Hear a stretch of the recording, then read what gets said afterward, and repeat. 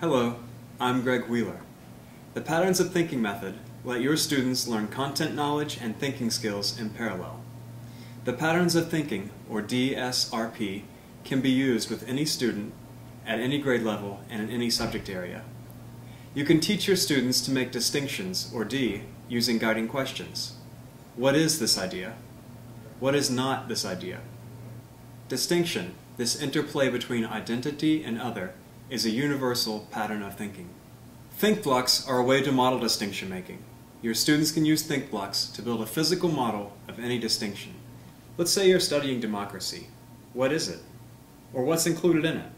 Students might respond with answers like voting or citizens. Well, what is it not?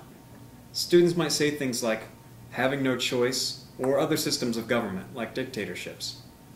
You can either make these responses into an entire system that's called not democracy, or you can make a circle radiating outward from democracy.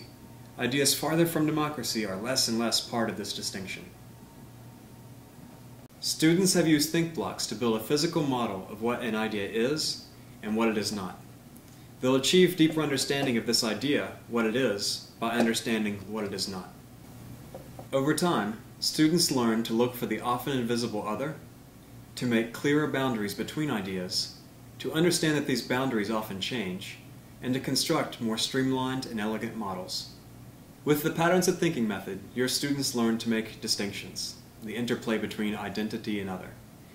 ThinkBlocks allow students to get ideas out of their heads and into their hands and make better distinctions.